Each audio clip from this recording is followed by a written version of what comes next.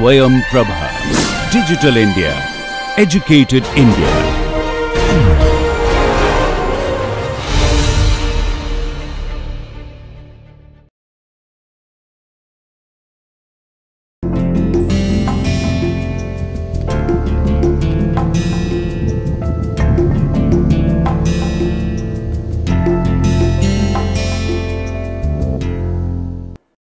Okay, today we continue our discussion of conjugate directions method and later on conjugate gradient methods, which are important class of algorithms for solving unconstrained so called non-linear optimization problems.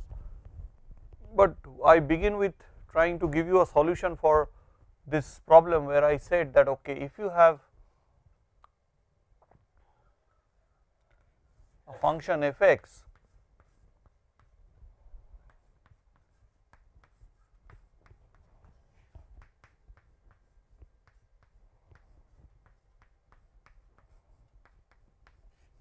given like this, where it is a quadratic function with q being a positive definite matrix.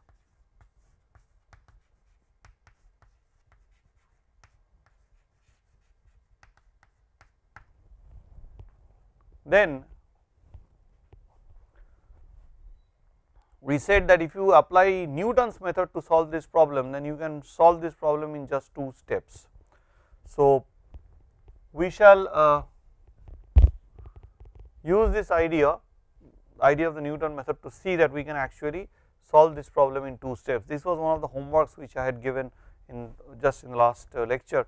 So let me just try to solve it for you, but it does not mean that all the homeworks would be solved, because you need to try yourself and be confident about whatever answer you are giving. So if you look at this, if this is a convex function, so its critical point is the global minimum, and in this particular case this is a strongly convex function and hence has a unique minimum. Now if x bar is really the minimum, then it must be satisfying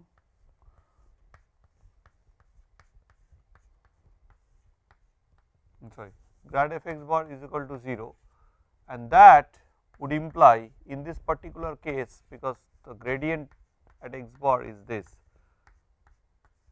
or the solution is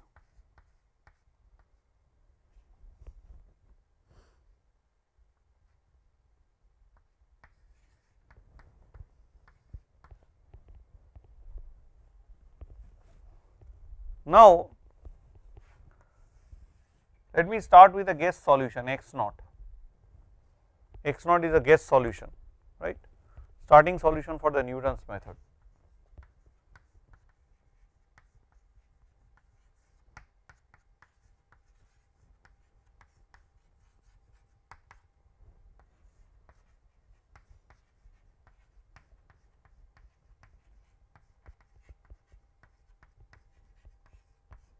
Now once you have taken the guess solution, your next solution, assume that this does not give me the solution, then the next solution is, so this first step is choosing x naught, the next step is getting x1, which is x naught minus the Hessian at x naught is q, so inverse of q into the gradient at x naught.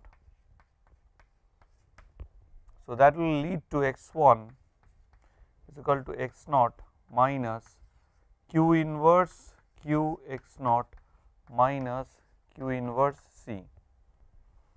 So this q inverse q is identity, so this will cancel, so this will become x naught, and so x naught minus x naught. So it is x1 is equal to minus q inverse c, and that is exactly what the solution should be, and hence in just 2 steps you have actually solved the quadratic problem. Now this sort of problem would continue to be very useful as a demonstration tool. This is usually used as a very important demonstration function to demonstrate things, or prototype function. So this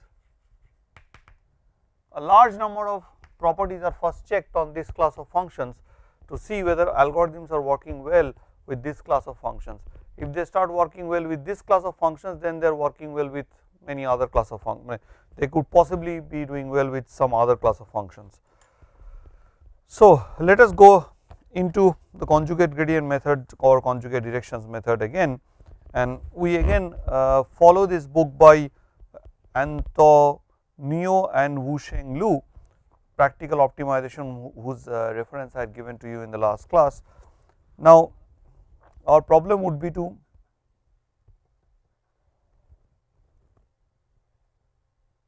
minimize this function f x over whole x in R n, where I will follow their notations. So, H is actually the Hessian matrix of f, so we just write H.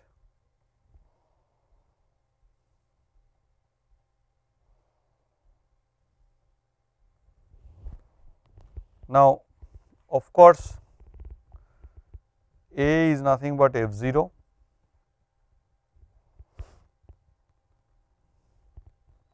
and B is nothing but the gradient of f at 0, because for any x,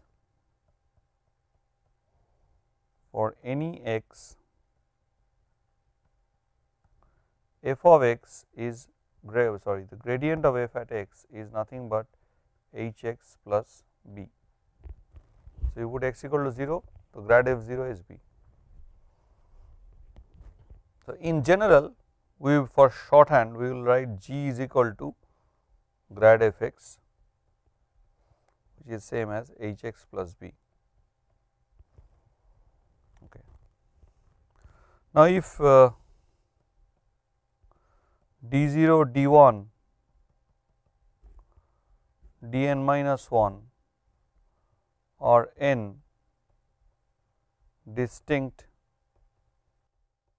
of course, we are only concerned about the case where h, this function, this mapping, this Hessian matrix is positive definite. This is a very important thing, we are only bothered about positive definite. So, if n are distinct conjugate directions,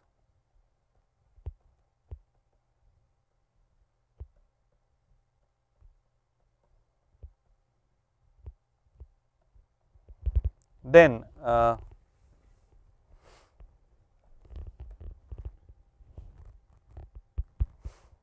n distinct conjugate directions, then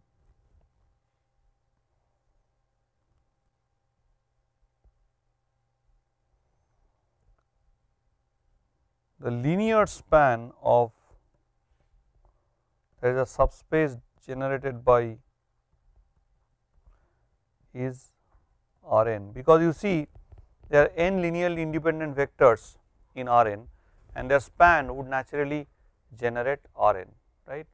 You cannot have n linearly independent vectors in R n and whose span is not generating R n, because so they will form a basis, since that is what we proved for the specific case when H is positive definite.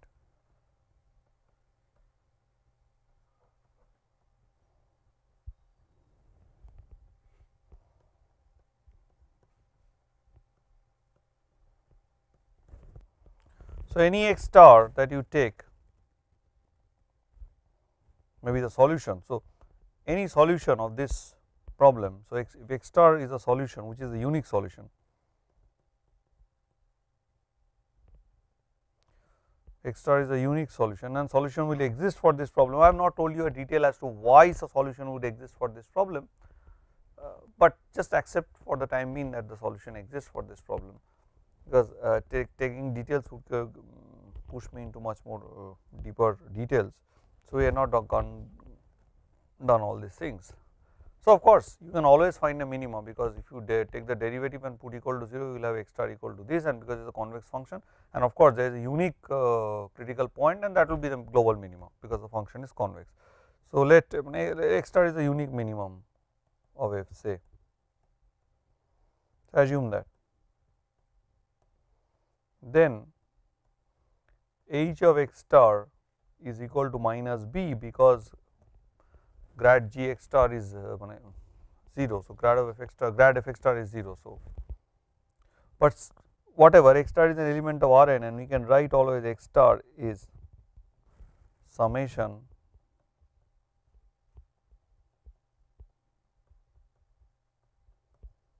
where alpha I are some scalars, some real numbers. Now, let us do one thing, look at inner product for any k among this d1, d2, dk.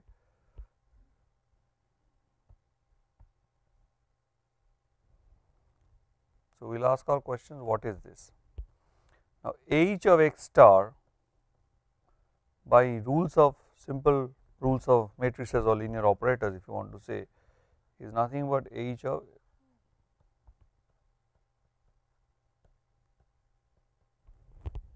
that. I hope everyone would agree. You could put I equal to 1 to n also, does not matter. I am just following the methodology of this book. So, I am just trying to maintain their symbol, so that they are if you read this book, you will not get into much trouble. Now,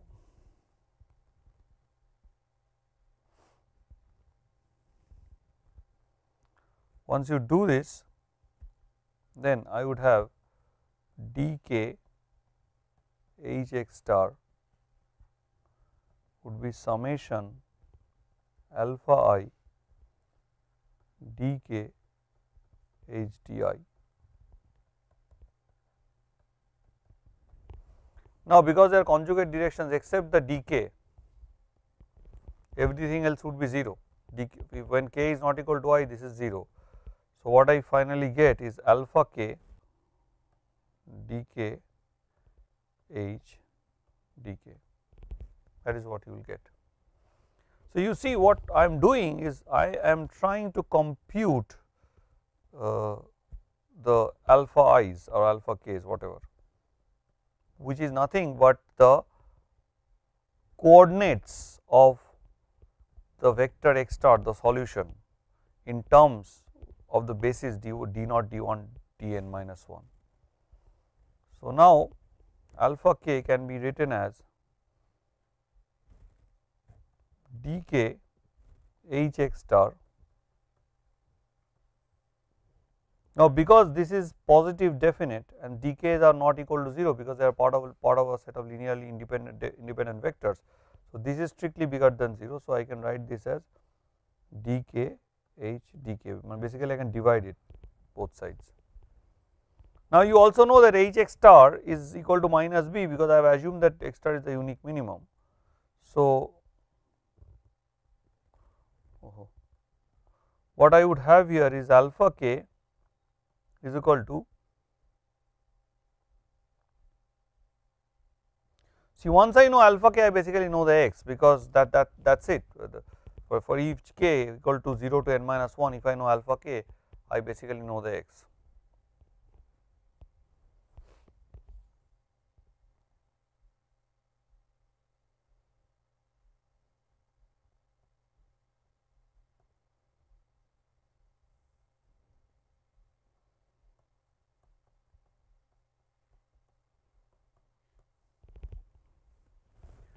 So, x star can now be easily computed. Once you know from the problem data, you can easily compute, because you have to compute this case for the n alpha k's you have to compute. So, basically in n steps, essentially you really know the solution, right.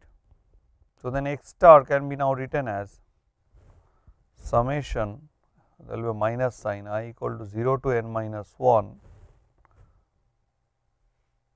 dk inner product b divided by the same dk h,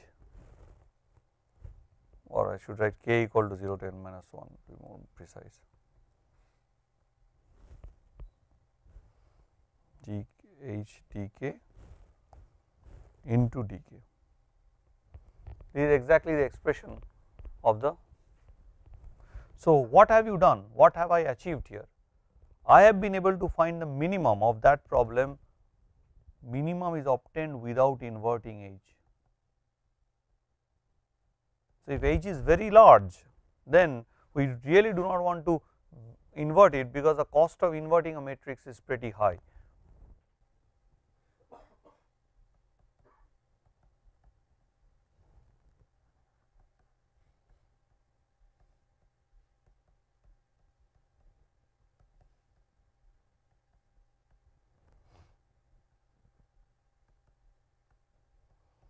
And you see this problem data, once B is known, H is known, these two data are known, C is not really nothing to be bothered about, this A. B is known, H is known, and D's are known. So, I can easily compute out the X star.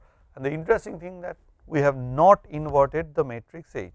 This is one way of doing it, and another way of doing it is that how to use a more iterative approach. Here what I have done, that I know that X star is the solution. So, I know what is the optimality condition it satisfies for that unique solution, and then I have used the fact that DIs are linearly independent and went in and solved it. The question would be that can I develop some sort of iterative scheme, any sort of iterative scheme, and that iterative scheme would lead to the solution in n steps. Of course, here you see we have solved it in n steps, because for each of alpha 0, alpha 1 dot dot dot alpha n minus 1, I have to compute the alpha naughts, right. So, basically I have to change my decays for every alphas. So, for every alpha 0, I have to take d0 and so and so. If my conjugate directions are known. What we can also do is that we can generate an iteration. See, here what we have done is a direct approach. We know that this X star would be, there is a unique minima X star, and that can be expressed as a linear combination of summation alpha I di, and we know that I should be able to, using the fact that these are conjugate directions, I should be able to calculate all these coordinates alpha i's. Once I know that, I can easily write down X star. So, that is essentially the process that we have used, but this is not an iterative process, that is it is more computationally extensive, that is you are doing in n different steps. So, what we can write down is that using this conjugate directions, which are actually not descent directions, we can still write down an iterative line search process where you search along these conjugate directions. So, you have x naught, from there you use d naught to go to x1 is x naught plus alpha naught d naught. So, you at every step basically find that alpha naught. So, what we are going to now interpret and show is that these scaling factors, that is if you are in k and you want to go to k plus 1 for this particular problem that we have studied with xk,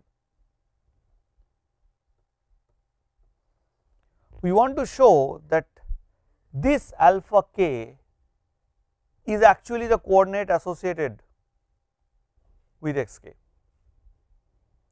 This alpha k, this length, right, this alpha k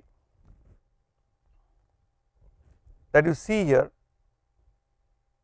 can actually be computed out. So, basically you have at xk and you have to go to dk, you use dk as your direction along with which you move, and you compute xk plus 1, and then you find out alpha k, right.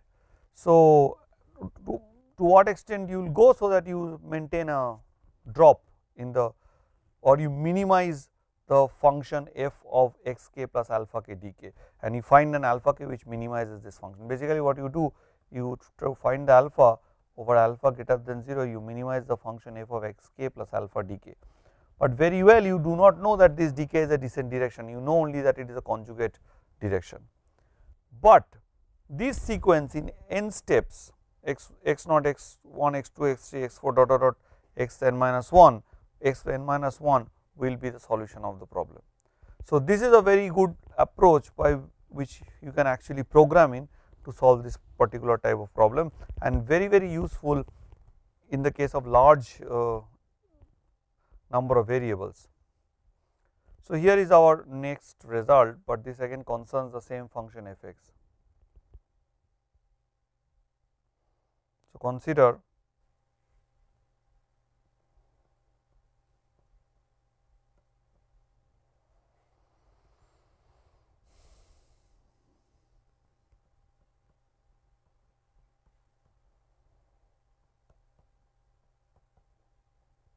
mean f x over x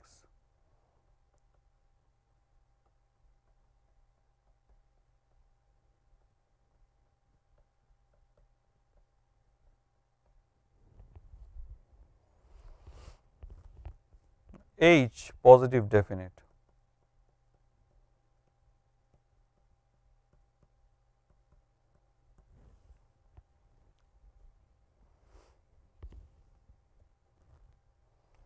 Let x naught be an initial guess point, initial guess solution.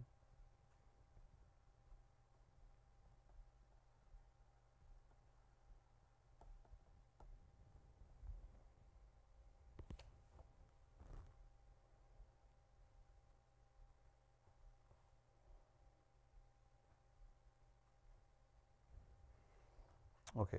Then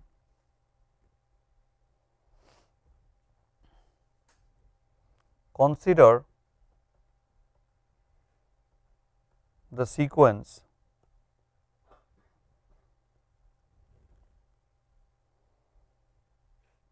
consider the iterative sequence.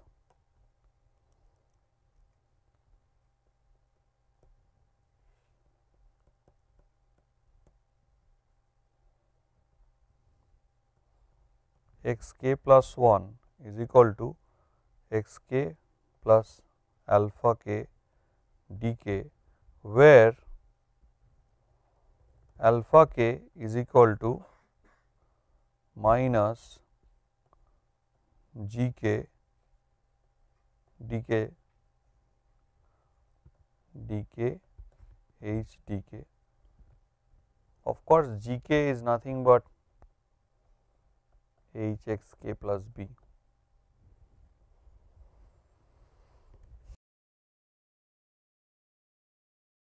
Then this iterative sequence where alpha k is this converges to the unique solution x star. Here what we have done, we have computed every alpha i's and then computed the x star, which is quite a heavy computation if you really want. Here you are generating just sequences, just getting a new data, taking a new, starting with d0, then going to d, when you come to x1, from x1 to go to x2 use d1, from x2 to x3 use d2 and so on, and you keep on generating these points, and these points in finally n steps xn minus 1 would be the solution.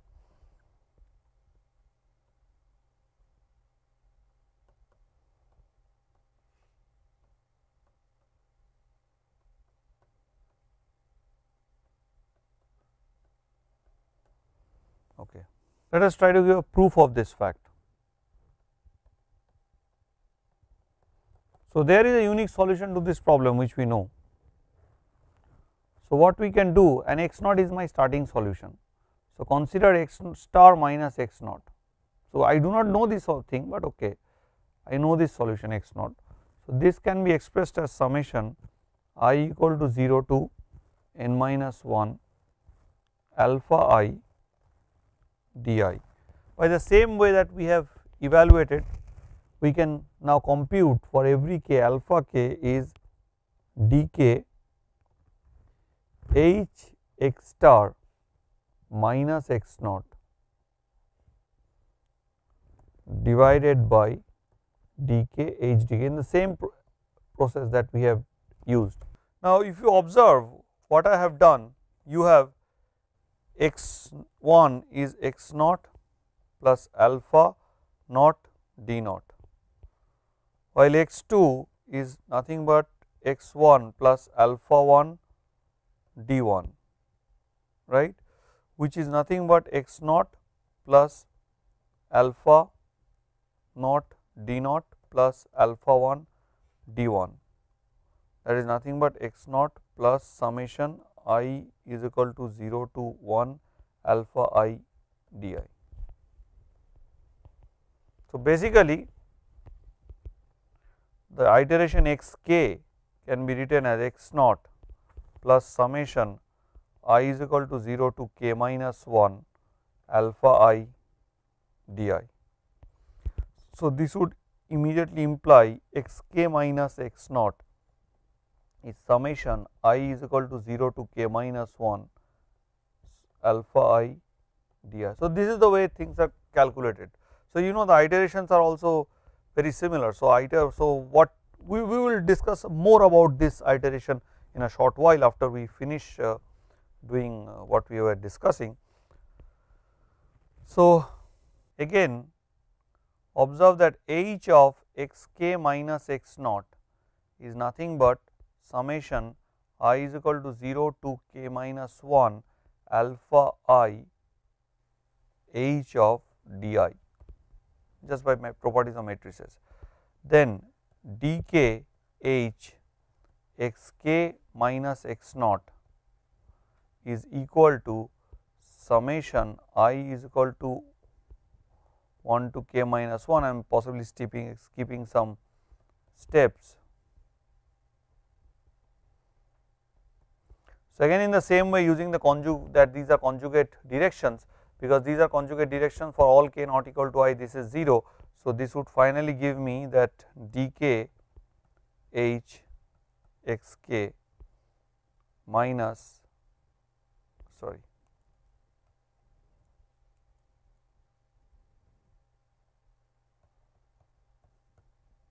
so what it should give me?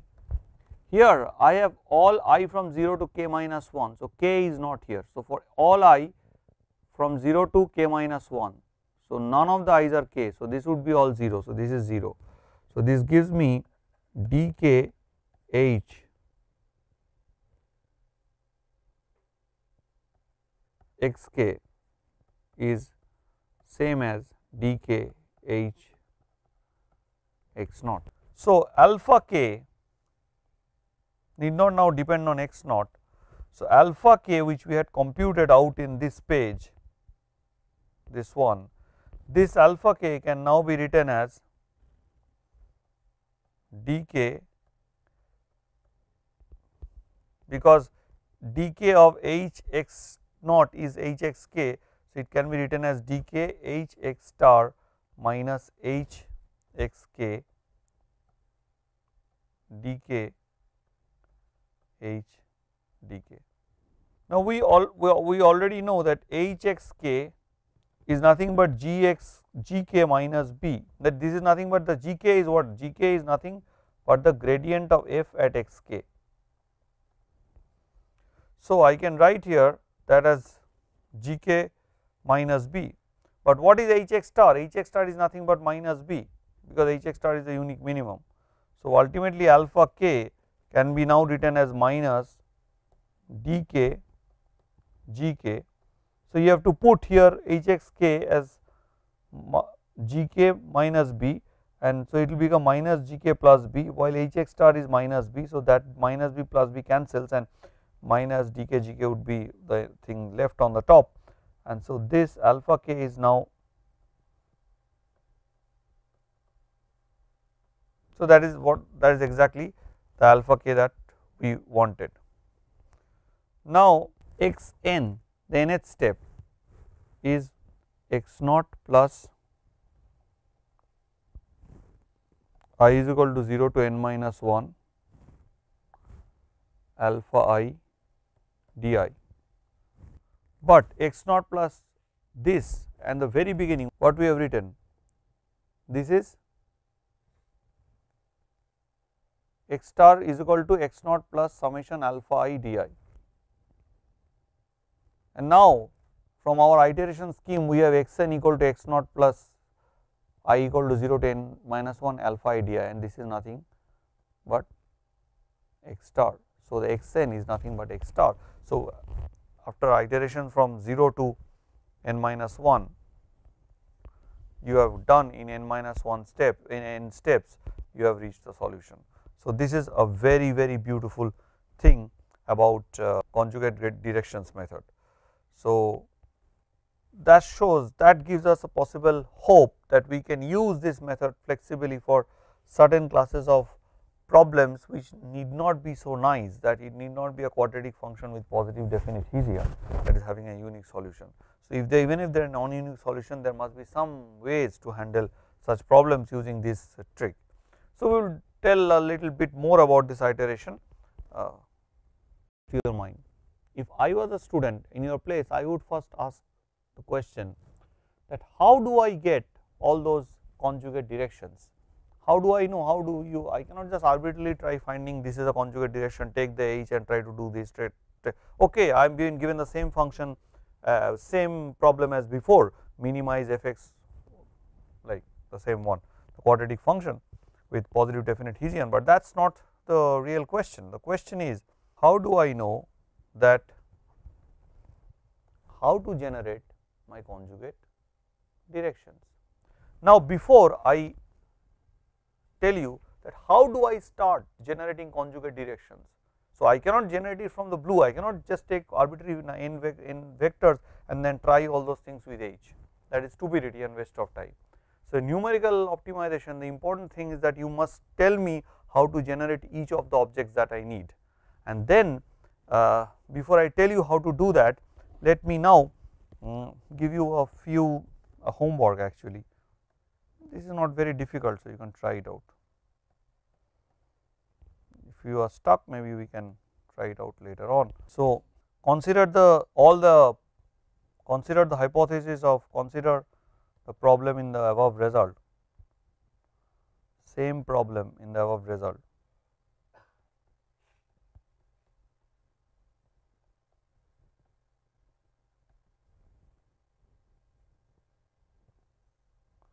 Then show that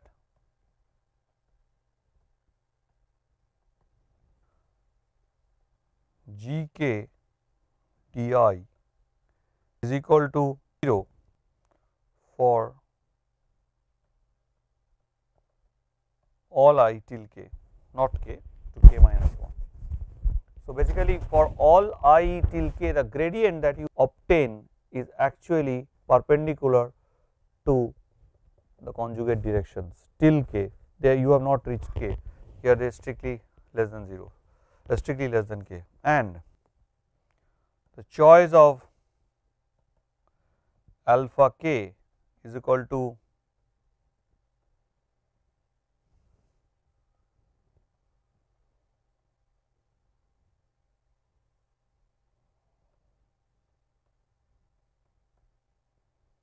alpha k with this alpha k, the choice alpha k minimizes fx on each line x equal to x k minus 1 plus alpha di for. So, this would be homework which I am not going to explain in detail now. So, our next attempt is how to find the conjugate directions.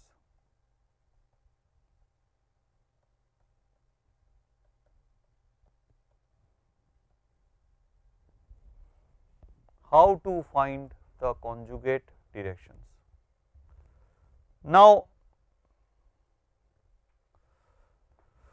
this attempt, this leads to the conjugate gradient methods.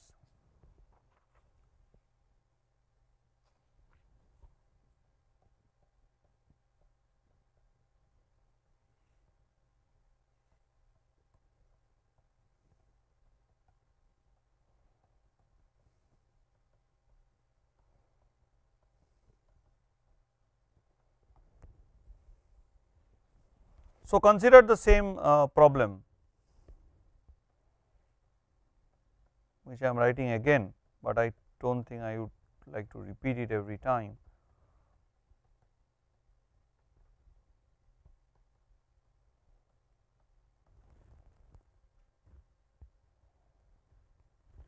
So, there are two results which I want to write down.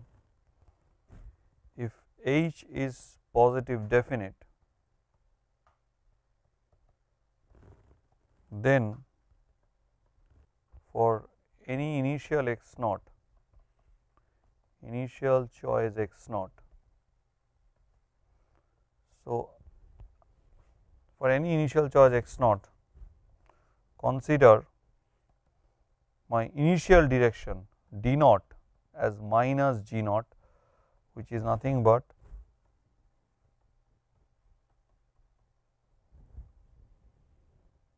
now this then generate the iterative sequence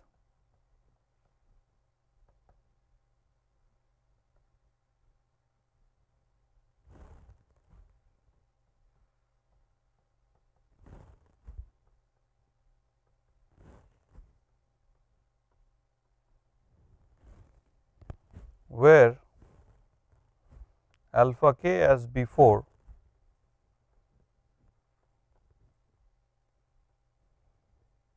and of course, you have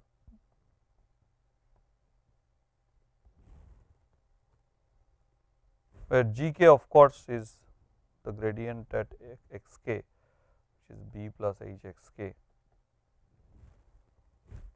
and d k plus 1 minus g k plus 1 plus beta k d k with beta k. This is a very important scale factor now, because it allows you to find from. So, if I have d 0, so d 1 is minus g 1 plus beta 0 d 0. So, that is how I am generating the orthogonal, the conjugate directions. We really have to prove that these are conjugate directions, then only we can you apply the previous result.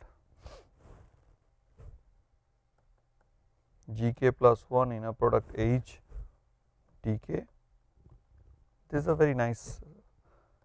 So, this is a very standard denominator in conjugate gradient method. So, this is what you will have, and so then generate the iterative sequence this. Then the iterative sequence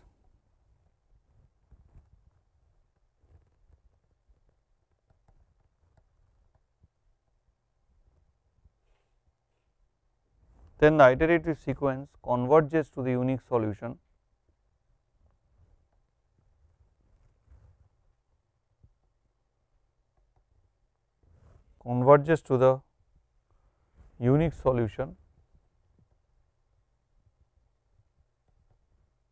x star in n steps of course. And B, we have g k g I is equal to 0 for. So, it is for g k is orthogonal to all the other g i's whenever I is strictly less than k. So, this is what we are going to prove in the next class, and once we prove this, we will write down the conjugate gradient algorithm. Now, there are various ways of choosing this beta k, and that leads to various types of conjugate gradient algorithms, especially when you are talking about non-convex or minimization of non-quadratic functions. You have very different types of that leads to methods like Fletcher-Reeves method, Powell's method, and so on and so forth. So, we will for example, do in detail the Powell's, we will write down the Fletcher-Reeves algorithm, but we will write down also in detail, we will study in detail the Powell's algorithm including the proofs. So, that would be a very good